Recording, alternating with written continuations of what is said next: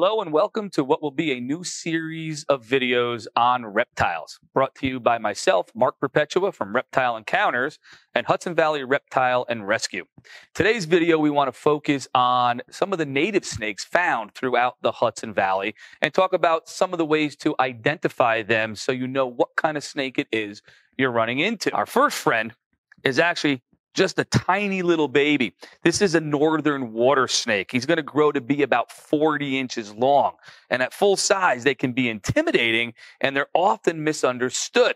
One of the things that sometimes people think they are is a cottonmouth or the famous water moccasins. But water moccasins are southeastern snakes. We do not have them living here in New York State. The other snake that they're sometimes confused with is the copperhead. As babies, they start out this gray and black color, but as it grows, that color is going to change more to browns with reddish tints through it. And while it does have some brown, it's not truly copper. It even has banding like copperheads do.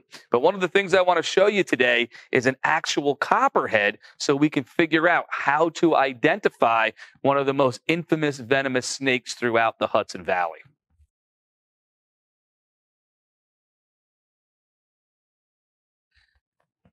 So here is our live copperhead. When I use the word infamous, it's because everybody who runs into a snake because they can't properly identify them, they're worried about one of the most commonly seen venomous snakes in the Hudson Valley. They think it might be a copperhead. But often it's, like I said, water snakes, milk snakes, which are easily distinguishable. I've even been called to a piece of property where when I got there, it turned out to be the most common of all, the garter snake.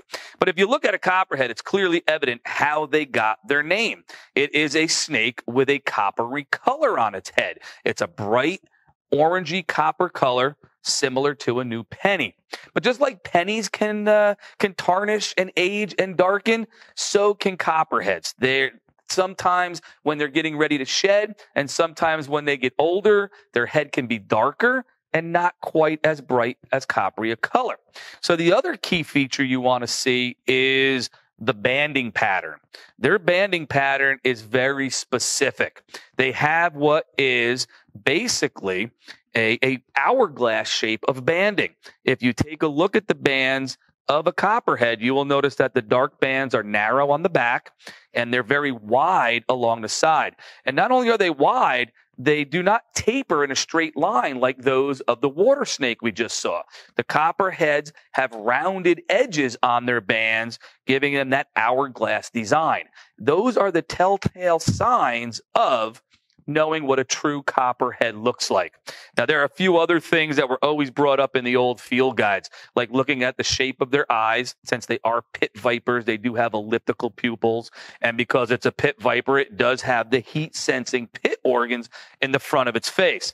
But if you're not a snake person and you're not accustomed to handling venomous snakes, you probably don't want to get that close to the face of a snake that you don't know what kind it is.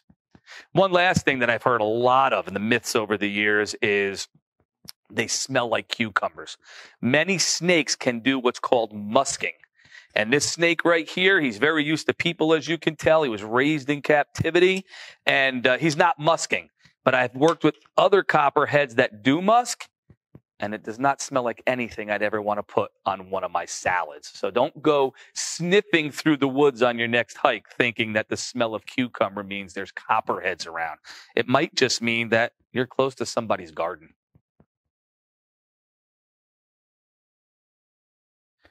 Another well-known snake in the Hudson Valley area is often referred to as the black snake.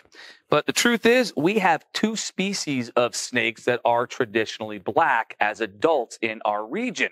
One is called the black racer, and the other one that I'm handling right here is the black rat snake. Now, the black rat snake is actually our largest snake in this area, growing up to about 8 feet in length. More typically, you're going to see them somewhere between 5 to 6 feet in length. But as adults, they're all black. This particular guy is a juvenile. He is a younger snake, and when they first hatch out, they are gray with dark markings. The snake is going through the color changes as it grows and will eventually grow into an adult after a few more sheds that is almost uniformly black. These guys are non-venomous, and they are constrictors. So it's an animal that feeds on birds, their eggs, and lots of rodents. In fact, a lot of people find them beneficial because they help keep the rodent population down. But it's another snake, especially when it's younger and hasn't grown into its black color morph, that can confuse you when you're little, or when it's little. Lots of snakes will shake their tail when they get nervous. Not only the rat snakes of this area, but also the milk snakes. And I've been called many times by people thinking that a baby rattlesnake on their property. So that's not what they're doing. It's not a baby rattlesnake that hasn't grown its rattle. Also, black rat snakes have been known for many years to share hibernating dens called hibernaculums with venomous snakes like copperheads and rattlers. And there's been a long-lasting myth that is definitely not true that black rat snakes are interbreeding with copperheads, making a venomous snake that we can't identify because we're not used to it. Their biology is too far apart. Rat snakes and copperheads cannot interbreed. There are no venomous black rat snakes in New York State. But I do have our native rattlesnake to our area. Let me go ahead and put the rat snake back, and we'll take a look at our native timber rattlesnake. All right, so here it is. This is our native rattlesnake to the northeast. It is the timber rattlesnake, and they can be found in the Hudson Valley region, but they like higher elevations. Timber rattlesnakes are snakes that spend their time up in the mountain regions, not down low in the valley. We're filming right now from Saugerties, New York, Ulster County, and there are timber rattler populations living at Overlook Mountain in Woodstock. They live near Hunter Mountain, but not, again, far down south. These are animals, even Mohawk Mountain is another area, Schwangunks, where timber rattlers have their populations. They are amazing snakes, but listen to that rattle while he's got it going. This is a snake that's telling me right now he doesn't want to be disturbed. But as close as I am, I'm like within almost 2 feet, he's not lunging at me.